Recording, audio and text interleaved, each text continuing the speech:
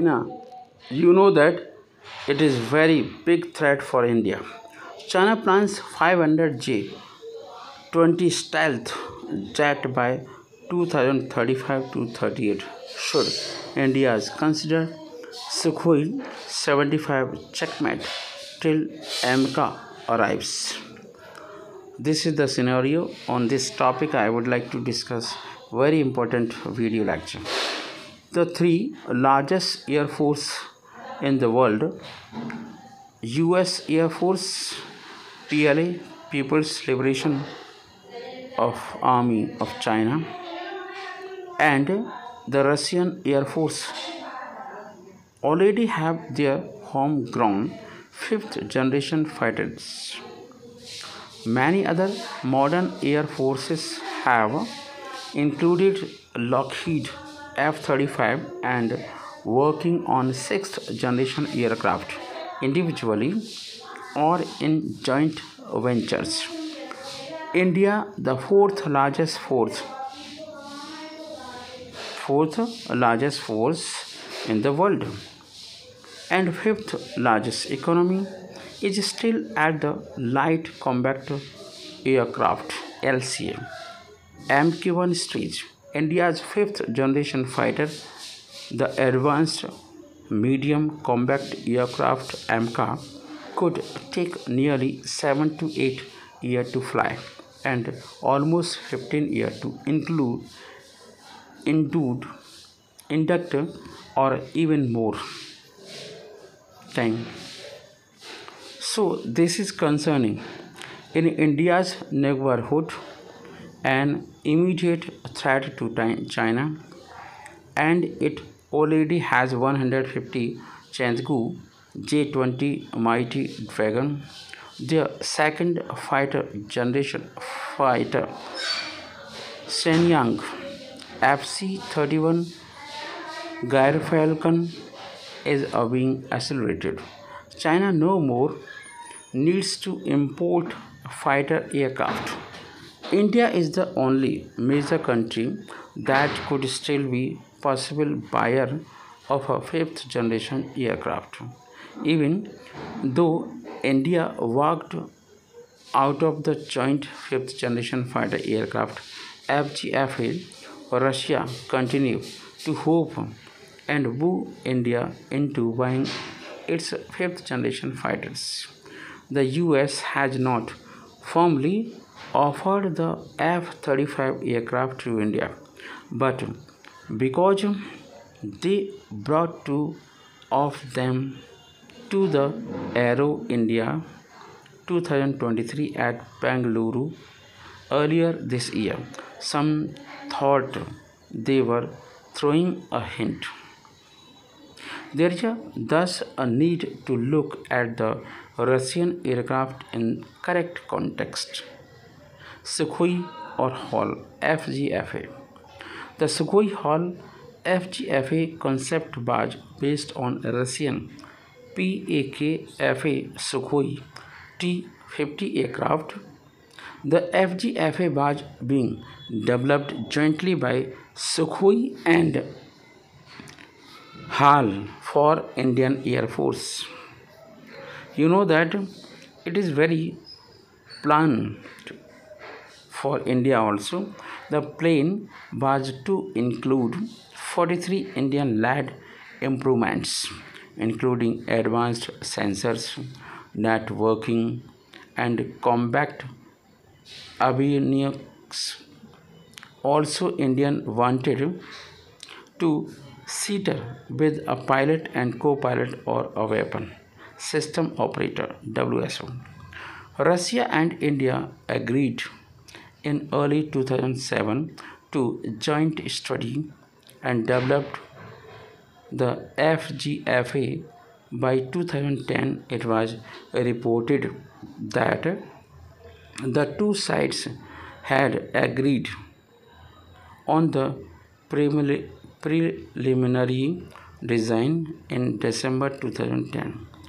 A memorandum of understanding for the preliminary design of the Indo-Russian fighter was reportedly signed between Hindustan Aeronautics Limited HAL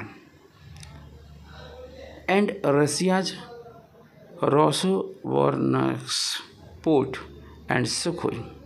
Around 500 aircraft were initially contemplated with a 200 single seat and 50 twin seat for Russia and 166 single seat and 48 twin seat for IF. Single seat fighters were to be assembled in Russia and two-seater by HAL. HAL negotiated a 25 share of design and development work mainly related to the critical mission software navigation system. Cockpit displayed a countermeasure dispensing CMD system, etc. Russian were also very optimistically hoping for an export market of another 600. By 2012, development delay had started setting in 2012. The FGFA was expected to cost around 100 million US dollar per fighter. Development cost of the around 6 to 9 billion. India cut the numbers to 144 aircraft. Later, it was also revealed that India could contribute only 15% of the research and development work, but was a 50% partner for the contributing the funds. Meanwhile, Russia also cut back on its own purchases.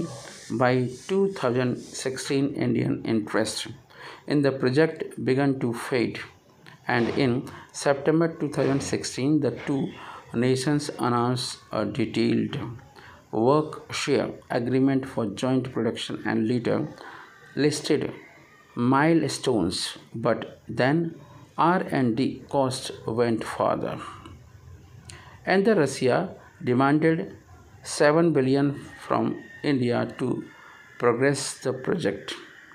The 35-ton max takeoff weight aircraft was to have 6 internal and 6 external hard points. There were long delay, raising cost, development uncertainty, and struggles to deal with various Russian companies in the program. India was also unhappy with the aircraft's stealth, radar, and super cruise capabilities. India withdrew from the program of the 2018, but Russia kept hoping the project could be resumed later. In July 2019, Russia offered India to resume participating. Good morning. Important news for you. They are dealers, not leaders. Retired judges, officers write to President seeking action against China-backed portal, or we can say that anti-India sentiment is spreading throughout the India by the help of different kind of newspapers. ED officials look through files at the office of News Click during a raid. The News Click is supported by different Indian political parties, except BJP. Reported by the New York Times on August 7 alleged that certain organizations and foundations associated with American millionaires Neville Roy Singham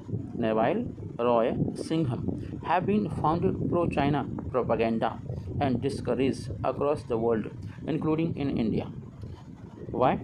A group of retired judges, IPS, IRS, and IAS officers and armed forces officers has written a letter to President demanding action against news portal NewsClick in light of a recent reported by the New York Times, claiming that claiming that portal barge founded by Chinese proxy. We have no words. What are you doing? We have no words to describe such people except traitors. We are giving to provide a leverage to all kind of inimical forces under the grab of free press. The email exchanges that are in a public domain establish beyond doubt that these people are not leaders but dealers. They are not a columnist or writer, but actually fifth columnist or writer. They, the letter said, means they are not having Indian sentiment. They have a anti-Indian sentiment and spreading propaganda against Indian sentiment. The 255 signatories of a letter consist of 14 retired judges, 112 retired bureaucrats, including 12 former ambassadors and 129 retired armed forces officers, while NewsClick founder Pravir Pushkasatha did not respond to call and message in a statement issued on Monday that Portal had denied the allegations. We respect the sanctity of the legal processes and do not intend to indulge in a media trial. The allegations being made against used by certain political actors and sanctions of a media are unfounded and without basis in fact or law. NewsClick is an independent news organization, and any institution that we function as a mouthpiece of the Communist Party of China, other interest is false. We reiterate our faith in the Indian court and are confident that NewsClick has and continue to function in accordance with Indian law. It added, "This is very important news against the Indian news." Click. Thank you so much. Have a nice day. That's very nice. You know how El Nino, a silent killer, could impact health, food, economy, poses new risk but not a game changer. Experts say some experts were saying that no, it will be a game changer. No, it not be. It is impossible. A man walking past the carcass of the sheep that died from the El Nino related drought in Mordijis, town of the southern Hycasia in northern Somalia's semi autonomous Somaliland region, April 7, 2016. But you know that is very important picture. And the El Nino weather phenomena is showing sign of the intensifying, potentially leading to heightened temperature, means very heat, and extreme weather events in a year already marked by their prevalence according to experts. The World Meteorological Organization recently confirmed the commencement of the first El Nino is several years. Means El Nino, a naturally occurring warming of a Pacific Ocean temperature, typically spans 9 to 12 months, with a projection suggesting that its intensification towards the years, and scientists have indicated that the impact of El Nino combined with a human included global warming. So the global warming a very important, very dark phase of the El Nino could extend it beyond mere weather functions or fluctuations. Diseases, what kind of disease spread? The warming trend resulting from El Nino could have significant health implications. Waterborne diseases like malaria, dengue have been observed to spread as temperatures raise. Expert caution that the conjunctions of El Nino and ongoing global warming could exacerbate this trend. We can see from previous El Ninos that begat increases and outbreak of a wide range of vector-borne and other infections, disease around the tropics, in the area that we know is most affected by El Nino, stated Madeline, Madeline Thompson on August 10. Madeline Thomas said that it's very critical condition. Madeline Thomas is a head of climate impacts at the Wellcome Trust charity, as reported by AFP. The surge in these diseases stems from the dual effect of El Nino, abnormal rainfall, expanding breeding sites for the disease. Vectors such as mosquitoes and elevated temperature accelerated the transmission of various infectious disease. Like, for instance, an El Nino event in 1998 was linked to significant malaria outbreak in the Kenya highlands. It was a wide impact on the health also. Health concerns. What kind of health concerns due to the El Nino? While it's complex to precisely quantifying El Nino's role in extreme weather events like wildfires, means heat waves alone pose substantial health hazards. Georgi Berlinus, leading the Climate and Health Center at the Boston University, emphasized the threat of heat waves. It's sometimes named the silent killer because you don't necessarily see it as a threat. Berenius said that what heat waves in a fact kill more people than any other type of severe weather events. The toll from heat waves was event or evident last summer when over 61,000 individuals are estimated to have lost their lives due to heat related issue in Europe. A period devoid of El Nino influence, July 2023 has recently been verified as the hottest month in recorded history.